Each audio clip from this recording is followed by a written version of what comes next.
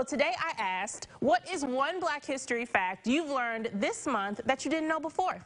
For me this year, the movie Judas and the Black Messiah really put a spotlight on Fred Hampton and the Black Panther Party. Now, I don't make a habit of getting all my Black history facts from movies, but to be honest, we didn't get too many Black history lessons outside of Rosa Parks and Dr. Martin Luther King in school. And there are so many historical events and Black figures that we should know about. So, as sad as it is to say, every little bit helps. So when Hollywood makes a movie like this one, it just brings some attention to something that we can research on our own and finally get the knowledge that we should have gotten before.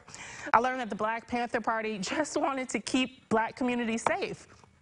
They had breakfast programs to feed children in Chicago, and Fred Hampton died when he was only 21. He was murdered when he was 21. And unfortunately, it's a sad story, but one that needs to be told. So I can't wait to see what all of you have learned this month, and we'll get into that a little later on in the show.